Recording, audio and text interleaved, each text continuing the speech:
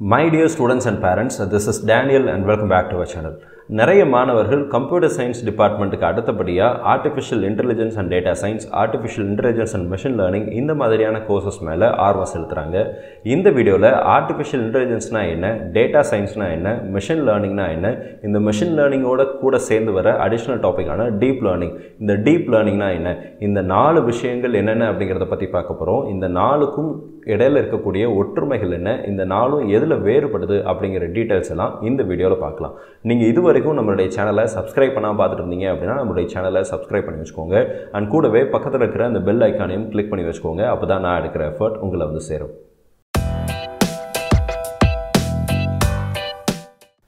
இந்த artificial intelligence and data science, machine learning இதெல்லாம் பற்றி தெரிஞ்சுக்கிறதுக்கு நமக்கு ஹெல்ப் பண்ணுறதுக்காக நம்மளுடைய ஃப்ரெண்டு ஒருத்தர் இருக்கிறார். அவர் பேர் ஆல்ஃபா. இந்த ஆல்ஃபாவுக்கு ரொம்ப நாளாக ஒரு செல்ஃப் டிரைவிங் காரில் போகணும் அப்படின்னு சொல்லி ஒரு ஆசை. இந்த செல்ஃப் டிரைவிங் காரை பற்றி நீங்கள் ஆல்ரெடி கேள்விப்பட்டிருப்பீங்க. இந்த செல்ஃப் டிரைவிங் கார் அப்படிங்கிறது தான் artificial இன்டெலிஜென்ஸுடைய one of the example. அதாவது ஆர்டிஃபிஷியல் இன்டெலிஜென்ஸ் யூஸ் பண்ணி இருக்கக்கூடிய நிறைய டிவைசஸ் எல்லாம், நிறைய எக்யூப்மெண்ட்ஸில் இந்த செல்ஃப் டிரைவிங் கார் அப்படிங்கிறது ஒன்று. இந்த செல்ஃப் டிரைவிங் கார்லேயும் ஆர்டிஃபிஷியல் இன்டெலிஜென்ஸ் ரொம்ப அதிகமாக யூஸ் பண்ணியிருக்கிறாங்க. இன்ஃபேக்ட் ஆர்டிஃபிஷியல் இன்டெலிஜென்ஸ் தான் இதில் மேஜர் ரோல் ப்ளே பண்ணுது அப்படின்னு கூட நம்ம சொல்லலாம். ஸோ செல்ஃப் டிரைவிங் கார் அப்படிங்கிறது என்ன அப்படின்னா, நீங்கள் காரில் உட்காந்துட்டு நீங்கள் படுத்து தூங்கிட்டு கூட போகலாம். நீங்கள் காரை டிரைவ் பண்ணணும் அப்படிங்கிற அவசியம் கிடையாது. காரில் ஏறி உட்காந்துட்டு எந்த இடத்துக்கு போகணும் அப்படிங்கிற லொக்கேஷன் நீங்கள் செலக்ட் பண்ணிட்டீங்க அப்படின்னா உங்களுடைய கார் வித்தவுட் எனி டிரைவர், ஃபிசிக்கலாக ஒரு டிரைவர் அங்கே இருக்கணும் அப்படிங்கிற அவசியம் இல்லை. பட் ஆனால் உங்கள் கார் உங்களை டிரைவ் பண்ணி நீங்கள் போக வேண்டிய இடத்துக்கு உங்களுடைய கார் உங்களை கொண்டு போய் சேர்க்கும். ஸோ இதுதான் செல்ஃப் டிரைவிங் கார். இது நீங்கள் நிறைய வீடியோஸில் பார்த்துருப்பீங்க. சில வீடியோஸுடைய லிங்க் கூட நம்ம டிஸ்கிரிப்ஷனில் இருக்குது, நீங்கள் அதையும் கூட செக் பண்ணி பாருங்கள். ஸோ இந்த மாதிரியான ஒரு செல்ஃப் டிரைவிங் காரில் போகணும் அப்படிங்கிறது ஆல்ஃபாவோட ரொம்ப நாள் ஆசை. இந்த செல்ஃப் டிரைவிங் காரினுடைய என்டையர் ப்ராசஸை தான் நம்ம ஆர்டிஃபிஷியல் இன்டெலிஜென்ஸ் அப்படின்னு சொல்கிறோம். ஸோ பொதுவாகவே இன்டெலிஜென்ஸ் அப்படிங்கிறது என்ன அப்படின்னா, நம்மளுடைய ஹியூமன் பிரெயினுக்கு ஒரு இன்டெலிஜென்ஸ் இருக்குது, ஒரு விலங்குகளுக்கு ஒரு இன்டெலிஜென்ஸ் இருக்குது, பறவைகளுக்கு ஒரு இன்டெலிஜென்ஸ் இருக்குது. இதில் எல்லாத்துலேயும் சுப்பீரியராக இருக்கிற இன்டெலிஜென்ஸ் என்ன அப்படின்னா ஹியூமனுடைய இன்டெலிஜென்ஸ் தான். ஒரு மனுஷன் திங்க் பண்ணுற மாதிரி எந்த ஒரு விலங்கினங்களும் திங்க் பண்ணாது, எந்த ஒரு பறவை இனங்களும் திங்க் பண்ணாது. அப்போ மனுஷனுடைய இன்டெலிஜென்ஸ் வந்து ரொம்ப ஜாஸ்தியாக இருக்குது. அப்படிங்கிறதுனால இந்த மனுஷனுடைய இன்டெலிஜென்ஸ் மாதிரியே ஆர்டிஃபிஷியலாக, இன்னும் சொல்லப்போனால் செயற்கையாக ஒரு இன்டெலிஜென்ஸை, ஒரு அறிவை உருவாக்கியிருக்கிறாங்க. இதுக்கு பேர் தான் ஆர்டிஃபிஷியல் இன்டெலிஜென்ஸ். நீங்கள் நிறைய படங்களில் ரோபோட்ஸ் பார்த்துருப்பீங்க. இந்த ரோபோட்ஸ் எல்லாம் வந்து தனக்குத்தானே பேசி தனக்குத்தானே ஒரு விஷயத்தை முடிவெடுத்து இந்த மனுஷங்கள் எல்லாத்தையும் கண்ட்ரோல் பண்ணுற மாதிரியான நிறைய ஹாலிவுட் மூவிஸும் வந்திருக்கு. ஸோ இதெல்லாம் வந்து எதை பேஸ் பண்ணியிருக்கு அப்படின்னு சொன்னால் ஆர்டிஃபிஷியல் இன்டெலிஜென்ஸ் அப்படிங்கிறத பேஸ் பண்ணியிருக்கு. அடுத்ததாக நம்ம பார்க்க போகிற டாபிக் என்ன அப்படின்னு சொல்லி பார்த்தீங்க அப்படின்னா மெஷின் லேர்னிங். இந்த மெஷின் லேர்னிங் அப்படிங்கிறது என்ன அப்படின்னா, நம்ம ஒரு மிஷினை கிரியேட் பண்ணியாச்சு, அந்த மிஷினுக்கு நம்ம சொல்லிக் கொடுக்கணும். இல்லைனா அந்த இன்டெலிஜென்ஸை தானாக அந்த மிஷின் எடுத்துக்காது. அந்த இன்டெலிஜென்ஸை கொடுப்பதற்காக நம்ம சில விஷயங்களை அதுக்கு சொல்லிக் கொடுக்கணும், கற்றுக் கொடுக்கணும் இல்லையா? ஸோ அந்த விஷயத்தை தான் மிஷின் லேர்னிங் அப்படின்னு சொல்லி சொல்கிறோம். உதாரணத்துக்கு சொல்ல போனோம் அப்படின்னா, ஆல்ஃபாவுக்கு சைக்கிளே ஓட்ட தெரியாது, ஆனால் அவருக்கு கார் ஓட்டணும்னு சொல்லி ஆசை. அப்போ முதல்ல நம்ம என்ன செய்யணும் அப்படின்னா, ஆல்ஃபாவுக்கு சைக்கிளில் பேலன்ஸ் பண்ணுறது எப்படி அப்படிங்கிறத சொல்லிக் கொடுக்கணும். ஸோ ஃபர்ஸ்ட்டு ஆல்ஃபா சைக்கிள் ஓட்ட கற்றுக்குவான். அதுக்கப்புறம் பார்த்தீங்க அப்படின்னா அவன் பைக் ஓட்ட கற்றுக்குவான். சைக்கிள் ஓட்டினதுக்கப்புறம் பைக் போவாங்க. ஸோ பைக்கில் நல்ல கண்ட்ரோல் இருக்குது, என்னோட ஸ்பீட் கண்ட்ரோல் இருக்குது, ரோடில் வந்து ஒரு டிஸ்டன்ஸ் என்னால் வந்து எய்ம் பண்ண முடியுது, கால்குலேட் பண்ண முடியுது, ஆப்போசிட்டில் வர வண்டி எந்த ஸ்பீடில் வருது அப்படிங்கிறதெல்லாம் கால்குலேட் பண்ண முடியுது. இந்த மாதிரி எல்லா விஷயங்களையும் கற்றுக்கிற ப்ராசஸை தான் நம்ம வந்து மிஷின் லேர்னிங் அப்படின்னு சொல்லி சொல்கிறோம். ஹியூமனை பொறுத்த வரைக்கும் அது லேர்னிங் அப்படின்னு சொல்லி நம்ம சொல்கிறோம். ஒரு மிஷின் அதை கற்றுக்குச்சு அப்படின்னா அதை மிஷின் லேர்னிங் அப்படின்னு சொல்லி சொல்கிறோம்.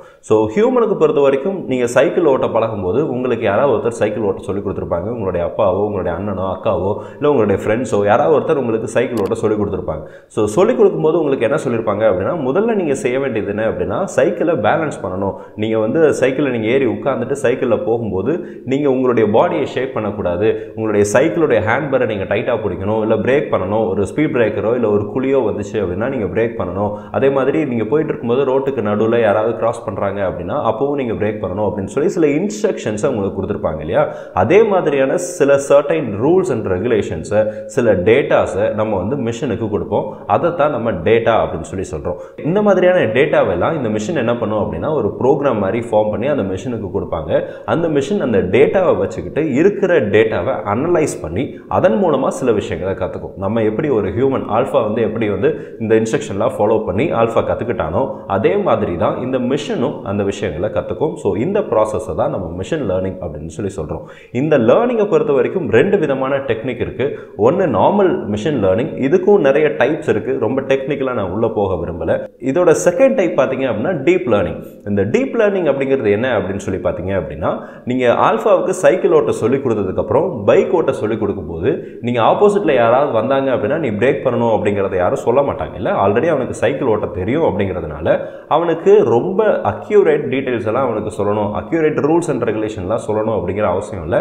ஆல்ரெடி ஹீ நோஸ் ரோடில் எப்படி போகணும் அப்படிங்கிற அந்த பேசிக் மேனரிசம் ஆல்ஃபா கற்றுக்கிட்டான் அப்படிங்கிறதுனால அவனுக்கு முதல்ல இருந்து அந்த சைக்கிள் ஓட்ட சொல்லிக் கொடுக்கும்போது சொல்லிக் கொடுத்த அதே ஸ்டெப்ஸை நீங்கள் ஹேண்டில் பேரை நல்லா பிடிச்சிட்டு தான் போகணும், கையை விட்டுட்டுலாம் வண்டி ஓட்டக்கூடாது அப்படிங்கிற மாதிரியான சில சின்ன சின்ன விஷயங்கள்லாம் சொல்லிக் கொடுக்கணுங்கிற அவசியம் இல்லை. ஏன் அப்படின்னா ஆல்ரெடி சைக்கிள் ஓட்டி பழகினதுனால, ஆல்ரெடி ரோடில் ட்ராவல் பண்ணதுனால அவனுக்கு சில பேசிக் மேனரிசம் ரோட் சைடில் ஃபாலோ பண்ண வேண்டிய சில ரூல்ஸ் அவனுக்கு தெரிஞ்சிடும். அதே மாதிரி தான் ஒரு மிஷினை பொறுத்த வரைக்கும் நீங்கள் சாதாரணமாக நார்மல் மிஷின் லேர்னிங் மெத்தடாலஜிஸில் நிறைய டைப்ஸ் இருக்குது. அதன் மூலமாக ஒரு மிஷினுக்கு நீங்கள் கற்றுக் கொடுக்குறது போதே அந்த மிஷின்ஸ் நிறைய விஷயங்களை கற்றுக்கும். இதுக்கு அடுத்த ஸ்டெப் தான் டீப் லேர்னிங் அப்படின்னு சொல்கிறோம். இந்த டீப் லேர்னிங்கை பொறுத்த வரைக்கும் 3 விதமான முக்கியமான இது இருக்குது. இந்த டீப் லேர்னிங் அப்படிங்கிறது என்ன அப்படின்னா, ஒரு ஹியூமன் பிரெயின் எப்படி திங்க் பண்ணுமோ அதே மாதிரி ஒரு மிஷினை திங்க் பண்ண வைக்கிறது தான் டீப் லேர்னிங் அப்படின்னு சொல்லி நம்ம சொல்கிறோம். சே ஃபார் எக்ஸாம்பிள், நம்மளுடைய ஹியூமன் பிரெயின் ஆப்போசிட்டில் யாராவது ஒருத்தங்க வந்துட்டாங்க அப்படின்னா நம்ம எப்படி நம்மளுடைய பைக்குடைய ஸ்பீடை வந்து குறைக்கிறோமோ அதே மாதிரி ஆட்டோமேட்டிக்காக செல்ஃப் டிரைவிங் காரும் ஆப்போசிட்டில் ஒரு ஆப்ஜெக்ட் கிராஸ் ஆச்சு அப்படின்னா இந்த காரும் தன்னுடைய ஸ்பீடை குறைக்கும். ஸோ ஆல்ஃபா எப்படி வந்து ஸ்பீடை குறைக்கிறானோ அதே மாதிரி தான் செல்ஃப் டிரைவிங் காரும் குறைக்கும். சே ஃபார் எக்ஸாம்பிள், ஆல்ஃபா வந்து பைக் ஓட்டிட்டு இல்லைனா ஆல்ஃபா வந்து கார் ஓட்டிட்டு போயிட்டு இருக்கான். ஆல்ஃபா கார் ஓட்டிட்டு போயிட்டு இருக்கும்போது ஆப்போசிட்லேருந்து வந்த வண்டி நேராக அந்த காருக்கு நேராக வருது அப்படின்னா ஆல்ஃபாவோட ரியாக்ஷன், ஆல்ஃபாவோட டிசிஷன் என்னவா இருக்கும், ஒரு ஹியூமனோட டிசிஷன் என்னவா இருக்கும் அப்படின்னா, ஒன்று அந்த வழியிலிருந்து வழி மாறி போகணும், இல்லை அப்படின்னா நம்மளுடைய வேகத்தை குறைக்கணும். ஸோ இந்த மாதிரியான விஷயத்தை பண்ணிட்டு வேகத்தை குறைச்சிட்டோம் அப்படிங்கிறதுக்காக அதே இடத்துல நின்றுட்டு இருந்தோம் அப்படின்னா கார் எங்கே போகும் அப்படிங்கிறது நமக்கே தெரியும். ஸோ அதனால் ஹியூமனாக இருக்கும்போது ஆல்ஃபா இந்த இடத்துல என்ன பண்ணுவான், ஒன்று நம்ம வண்டியிலேருந்து தப்பிச்சு எப்படியாவது வெளியே போகணும், கதவை திறந்து குதிச்சாவது வெளியே போயிடுவான், இல்லை அப்படின்னா நம்மளுடைய ட்ராக்கை மாற்றியாவது போகும். ஸோ இதே மாதிரியான ஒரு லேர்னிங்கை தான் மிஷினுக்கும் கொடுக்கணும். இந்த மிஷினும் என்ன பண்ணும், இந்த செல்ஃப் டிரைவிங் காரும் என்ன பண்ணும் அப்படின்னா ஆட்டோமேட்டிக்காக ஆப்போசிட்டில் வர்ற ஆப்ஜெக்ட் என்ன அப்படிங்கிறத ஐடென்டிஃபை பண்ணும். அது காரா, அது லாரியா, அது ட்ரெயினா அப்படிங்கிறத ஐடென்டிஃபை பண்ணும். அதுக்கு தகுந்த மாதிரியான டிசிஷனை இந்த செல்ஃப் டிரைவிங் காரும் எடுக்கும். ஸோ இந்த மாதிரியான டீப் லேர்னிங் டெக்னிக்ஸை சொல்லிக் கொடுக்கறது தான் டீப் லேர்னிங் அப்படின்னு சொல்லி சொல்கிறோம். இதில் 3 விதமான பேசிக் கான்செப்ட்ஸ் இருக்குது. ஒன்று வந்து பார்த்தீங்கன்னா ஏஎன்என். இதில் முக்கியமாக யூஸ் பண்ணுறது என்ன அப்படின்னா நியூரல் நெட்வொர்க்ஸ் அப்படின்னு சொல்லி ஒன்று யூஸ் பண்ணுவாங்க. இந்த நியூரல் நெட்வொர்க்ஸ் அப்படிங்கிறது என்ன அப்படின்னா, நம்மளோட ஹியூமன் பிரெயினில் இருக்கிற நியூரான்ஸ் மாதிரியே ஆர்டிஃபிஷியலாக நியூரல் ஸ்கீமை வந்து கிரியேட் பண்ணுவாங்க. இந்த நியூரல் ஸ்கீமாவை தான் வந்து நம்ம ஆர்டிஃபிஷியல் நியூரல் நெட்வொர்க் அப்படின்னு சொல்லி சொல்கிறோம். இந்த ஏஎன்என் அப்படின்னு சொல்கிற ஏஎன்என் மெத்தடில் சில லேர்னிங் கான்செப்ட்ஸ் வந்து கொடுப்பாங்க. அதுக்கப்புறம் பார்த்தீங்க அப்படின்னா கன்வல்யூஷன் நியூரல் நெட்வொர்க் அப்படின்னு சொல்லி ஒரு மெத்தட் இருக்குது, சிஎன்என் அப்படின்னு சொல்லி சொல்லுவோம். அதுக்கப்புறம் பார்த்தீங்கன்னா ஆர்என்என், அதாவது ரிகரண்ட் நியூரல் நெட்வொர்க் அப்படின்னு சொல்லி சொல்லுவோம். ஸோ ஆல்ஃபாவோட டியூட்டி காலையில் ஒரு நாள் எந்திக்கணும், காலையில் அவனுடைய ஒர்க்குக்காக ஆஃபீஸ்க்கு போகணும், 9 மணிக்கு வீட்டிலேருந்து கிளம்பணும், 9:30க்கு ஆஃபீஸ் போகணும், 4:30க்கு அங்கேருந்து கிளம்பணும், திரும்ப வந்து 5 o'clock வீட்டுக்கு வரணும். இதுதான் அவனுடைய ரிகரண்ட் ஒர்க். அதாவது இதை தான் டெய்லி செஞ்சுட்டே இருக்கிறான். இந்த வாரத்தில் ஞாயிற்றுக்கிழமை திங்கக்கிழமையிலிருந்து அடுத்த நாள் சனிக்கிழமை வரைக்கும், அடுத்த வாரம் சனிக்கிழமை வரைக்கும் இதே தான் அவனுடைய ரிகரண்ட் ஒர்க்காக இருக்குது. அப்படின்னா ஆர்என்என் டேட்டா, அதாவது டைம் பேஸ்டு அனாலிசிஸ் டேட்டாலாம் இருந்துச்சு அப்படின்னா ஆர்என்என் நெட்வொர்க்ஸ் யூஸ் பண்ணுவாங்க. இன்கேஸ் கொடுக்க போகிற டேட்டா வந்து இமேஜ் ஆகவோ இல்லை வீடியோஸாகவோ இருக்குது அப்படின்னா அந்த இடத்துல வந்து பார்த்தீங்கன்னா சிஎன்என் நெட்வொர்க்ஸ் யூஸ் பண்ணுவாங்க. நீங்கள் ரோடில் ட்ராவல் பண்ணி போயிட்டு இருக்கும்போது நிறைய இடங்களில் டோல்கேட்டை கிராஸ் பண்ணியிருப்பீங்க. இப்போ எல்லாம் பார்த்தீங்கன்னா டோல்கேட்டில் ஆட்டோமேட்டிக்காக ஃபாஸ்டாக் யூஸ் பண்ணுறாங்க. இந்த ஃபாஸ்டாக் அப்படிங்கிறது ஆர்எஃப்ஐடி அப்படிங்கிற ஒரு டெக்னாலஜி யூஸ் பண்ணுறாங்க. பட் உங்களுடைய வண்டியினுடைய நம்பரை மெஷர் பண்ணுறதுக்கு, உங்களுடைய வண்டியில் இருக்கிற அந்த நம்பர் பிளேட்டை ஸ்கேன் பண்ணுறதுக்கு இமேஜ் ப்ராசஸிங் அப்படிங்கிற ஒரு டெக்னிக்கை யூஸ் பண்ணுவாங்க. ஸோ உங்களுடைய நம்பர் பிளேட்டை அது ஃபோட்டோ எடுக்கும், அதை ஸ்கேன் பண்ணும், அதில் என்ன நம்பர் இருக்குது அப்படிங்கிறத ஐடென்டிஃபை பண்ணும். ஸோ அந்த டேட்டாவை, அந்த இமேஜ் அப்படிங்கிற அந்த டேட்டாவை கிளஸ்டர் பண்ணி பிரித்து கிளாஸிஃபை பண்ணி இதெல்லாம் நம்பர்ஸ், இதெல்லாம் டேட்டா, இதெல்லாம் டெக்ஸ்ட் அப்படிங்கிறத பிரித்து TN38 TN64 TN01 என்ன டேட்டா, என்ன டெக்ஸ்ட் இருக்குது, என்ன நம்பர் இருக்குது, என்ன அப்படிங்கிறது எல்லாத்தையும் பிரித்து அதை வந்து அவங்களுடைய கம்ப்யூட்டருடைய ஸ்க்ரீனில் டிஸ்பிளே பண்ணும். ஸோ அந்த நம்பருக்கு நேராக நம்மளுடைய RFID ஆல்ரெடி ஸ்கேன் பண்ணியிருப்பாங்க. ஸோ நம்மளுடைய பேங்க் அக்கௌண்ட்லேருந்து, நம்மளுடைய வேலெட்லேருந்து நம்மளுடைய டோலுக்கு வந்து பணம் போயிடும். ஸோ நம்ம வந்து டோல்கேட்டை கிராஸ் பண்ணி போயிடுறோம். ஸோ இதில் ஃபாலோ பண்ணி இந்த மாதிரியான டேட்டாவை அனலைஸ் அனலைஸ் பண்ணுறதுக்கு CNN டெக்னிக் யூஸ் பண்ணுவாங்க. ஆர்டிஃபிஷியல் நியூரல் நெட்வொர்க்ஸ் அப்படிங்கிறது கொஞ்சம் அட்வான்ஸ்டு மெத்தட். ஸோ இந்த மாதிரியான லேர்னிங் மெத்தடாலஜிஸ் எல்லாம் டீப் லேர்னிங் அப்படிங்கிற ஒரு விஷயத்தில் வருது. இந்த நியூரல் நெட்வொர்க்ஸ் அப்படிங்கிறது வந்து electrical and electronics engineering, in case நீங்கள் வந்து BEE எடுத்து படிச்சுட்டு இருக்கீங்க அப்படின்னா உங்களுடைய ஃபைனல் இயரில் ஒரு எலக்டிவ் பேப்பராக இருக்கும். அதாவது உங்களுடைய ரெகுலர் பேப்பரில் இது இருக்காது, எலக்டிவ் பேப்பரில் இருக்கும். உங்களுக்கு விருப்பப்பட்டால் நீங்கள் அந்த சப்ஜெக்டை எடுத்து படிக்கலாம். நாங்கள் படிக்கும்போதெல்லாம் நியூரல் நெட்வொர்க் அப்படிங்கிறது வந்து ஒரு எலக்டிவ் பேப்பராக இருந்துச்சு. ஸோ நியூரல் நெட்வொர்க்கில் இருக்கிற அந்த சப்ஜெக்ட் நீங்கள் எடுத்து படிச்சிங்க அப்படின்னா ரொம்ப இன்ட்ரெஸ்டிங்கான ஒரு சப்ஜெக்டாக இருக்கும். ஃபஸி லாஜிக் பற்றி நீங்கள் படிப்பீங்க, இந்த மாதிரி நியூரல் நெட்வொர்க் ஸ்கீமாஸ் பற்றி படிப்பீங்க, அண்ட் ஆர்டிஃபிஷியல் நெட்வொர்க்ஸ்னா என்ன, கன்வல்யூஷன் CNN என்ன, RNN அப்படின்னா என்ன, இந்த மாதிரியான முக்கியமான கான்செப்ட்ஸ் எல்லாம் அந்த சப்ஜெக்ட்ல நீங்க படிப்பீங்க. அடுத்ததான் நம்ம பார்க்க போற டாபிக் என்ன அப்படின்னா டேட்டா சயின்ஸ். ஆர்டிஃபிஷியல் இன்டெலிஜென்ஸ்னா என்னன்னு சொல்லி பார்த்துட்டோம், மிஷின் லேர்னிங் அப்படின்னா என்னன்னு பார்த்தோம், டீப் லேர்னிங் அப்படின்னா என்னன்னு பார்த்தோம். டேட்டா சயின்ஸ் அப்படிங்கிறது நீங்க என்ன ஃபார்ம் ஆஃப் டேட்டாவை அந்த மிஷினுக்கு சொல்லிக் கொடுக்க போறீங்க, அந்த மிஷினை நீங்க வந்து செய்ய வைக்க போறீங்க. சே ஃபார் எக்ஸாம்பிள் ஆல்ஃபா ஒரு செல்ஃப் டிரைவிங் கார்ல போயிட்டு இருக்கிறான் அப்படிங்கிறதுனால இந்த செல்ஃப் டிரைவிங் கார் அப்படிங்கிறது தான் வந்து ஆர்டிஃபிஷியல் இன்டெலிஜென்ஸ் எக்ஸாம்பிள். ஸோ இந்த அப்ளிகேஷன் அப்படின்னு சொல்லி சொல்லலாம். இந்த அப்ளிகேஷனில் தான் நம்ம மிஷின் லேர்னிங்கை யூஸ் பண்ணுறோம், டீப் லேர்னிங்கை யூஸ் பண்ணுறோம். எந்த இடத்துல லெஃப்ட் போகணும், எந்த இடத்துல ரைட் போகணும், சிக்னல் வந்து ரெட்டில் இருக்குது அப்படின்னா வண்டி நிற்கணும், அந்த இடத்துல neural networks deep learning and machine learning use ஆகுது. ரோட்டில் எப்படி போகணும் அப்படிங்கிறத கற்றுக் கொடுக்குறோம், அந்த இடத்துல machine learning and deep learning use ஆகுது. ஸோ ஸ்பீட் பிரேக்கர் வந்துச்சுன்னா ஸ்லோ பண்ணணும், அண்ட் ஒரு ரோட்டில் ஒரு சர்டைன் ஸ்பீட் லிமிட் மெயின்டைன் பண்ணணும் அப்படின்னா அந்த ஸ்பீட்லேயே க்ரூஸ் பண்ணி போகணும். ஸோ இந்த மாதிரியான விஷயங்கள் எல்லாத்தையும் நம்ம வந்து இதில் பார்க்குறோம். ஸோ இது எல்லாமே டேட்டா.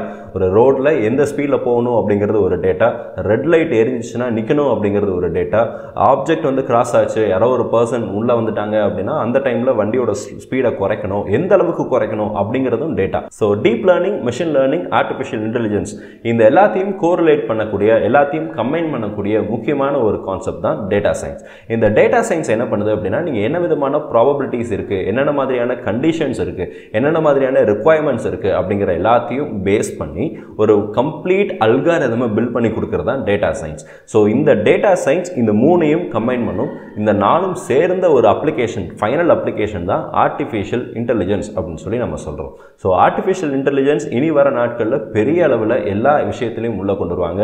இப்போல்லாம் பார்த்தீங்க அப்படின்னா நீங்கள் யூஸ் பண்ணுற மொபைல் ஃபோன்ஸில் AI இருக்குது, நீங்கள் யூஸ் பண்ணுற வாஷிங் மிஷினில் AI இருக்குது, நீங்கள் யூஸ் பண்ணுற டெலிவிஷனில் AI இருக்குது, நீங்கள் யூஸ் பண்ணுற AC ஏர் கண்டிஷனரில் கூட ஆர்டிஃபிஷியல் இன்டெலிஜென்ஸ் வந்துருச்சு. நீங்கள் யூஸ் பண்ணுற எல்லா டிவைசஸ்லையும் இனி வர வருஷங்களில் ஆர்டிஃபிஷியல் இன்டெலிஜென்ஸ் வரும். இன்னும் ஒருபடி மேலே சொல்லணும் அப்படின்னா ஹியூமன்ஸுடைய எல்லா எஃபர்ட்ஸையும் குறைச்சி எல்லா இடங்கள்லையும் கம்ப்யூட்டர்ஸ் அண்ட் ரோபோட்ஸ் இந்த மாதிரியான டிவைசஸ், இந்த மாதிரியான விஷயங்களை மட்டுமே வச்சுட்டு எல்லா விஷயத்தையும் செஞ்சு முடிக்கக்கூடிய ஒரு கான்செப்டை தான் நம்ம AI அப்படின்னு சொல்லி சொல்கிறோம். ஸோ ஆர்டிஃபிஷியல் இன்டெலிஜென்ஸ்க்கு ஏகப்பட்ட ஜாப் ஆப்பர்ச்சுனிட்டிஸ் இருக்குது. இன்கேஸ் நீங்கள் artificial intelligence and data science இல்லை artificial intelligence and machine learning இந்த மாதிரியான கோர்சஸ் எடுத்து படிச்சுட்டு இருக்கீங்க, இல்லை படிக்கலான்னு இருக்கீங்க அப்படின்னா உங்களுக்கு யூ ஹேவ் ட்ரெமெண்டஸ் ஆப்பர்ச்சுனிட்டிஸ். இந்தியாவில் என்ன மாதிரியான ஆப்பர்ச்சுனிட்டிஸ் இருக்கும் அப்படின்னா இனி வர 4 வருஷங்களில் ஆர்டிஃபிஷியல் இன்டெலிஜென்ஸ் யூஸ் பண்ணக்கூடிய கம்பெனிஸ் இந்தியாவுக்கு வந்துச்சு அப்படின்னா கண்டிப்பாக அதற்குரிய ஜாப் ஆப்பர்ச்சுனிட்டிஸ் இந்தியாவில் உங்களுக்கு கிரியேட் ஆகும். இப்போதைக்கு விரல் விட்டு எண்ணக்கூடிய ஒரு சில கம்பெனிஸ் மட்டும்தான் AI வந்து இந்தியாவில் அதிகமாக யூஸ் பண்ணிட்டு இருக்கிறாங்க. அதில் நிறைய MNCs கம்பெனிஸும் இருக்குது, நிறைய சாஃப்ட்வேர் கம்பெனிஸும் இருக்குது. இது போக அப்ராட்லேயும் ஏகப்பட்ட கம்பெனிஸில் AI யூஸ் பண்ணிகிட்டே இருக்கிறாங்க. ஸோ நிறைய ஆப்பர்ச்சுனிட்டிஸ் இருக்குது. இன்னும் 4 வருஷங்கள் கழிச்சு, இன்னும் 3 வருஷங்கள் கழிச்சு கண்டிப்பாக நிறைய ஆப்பர்ச்சுனிட்டிஸ் கிரியேட் ஆகும். ஐ ஹோப் இந்த வீடியோ உங்களுக்கு யூஸ்ஃபுல்லாக இருக்கும்னு நினைக்கிறேன். இந்த வீடியோ உங்களுக்கு யூஸ்ஃபுல்லாக இருந்துச்சு அப்படின்னா உங்களுடைய ஃப்ரெண்ட்ஸுக்கும் இந்த வீடியோவை ஷேர் பண்ணுங்கள். நம்மளுடைய சேனலில் இனி வர வீடியோஸில் ஒவ்வொரு இன்ஜினியரிங் டிபார்ட்மெண்ட்டுக்கும் இருக்கக்கூடிய ஜாப் ஆப்பர்ச்சுனிட்டிஸ் என்னென்ன அப்படிங்கிற டீட்டெயில்ஸை பற்றி பார்க்க போகிறோம். ஸோ இது வரைக்கும் நீங்கள் நம்மளுடைய சேனலை சப்ஸ்கிரைப் பண்ணலை அப்படின்னா நம்மளுடைய சேனலை சப்ஸ்கிரைப் பண்ணி வச்சுக்கோங்க. அண்ட் கூடவே பக்கத்தில் இருக்கிற அந்த பெல் ஐக்கானையும் கிளிக் பண்ணி வச்சுக்கோங்க. அப்போ தான் நான் எடுக்கிற எஃபர்ட்ஸ் உங்களை வந்து சேரும். மீண்டும் ஒரு நல்ல பதிவுடன் உங்களை சந்திக்கிறேன். நன்றி.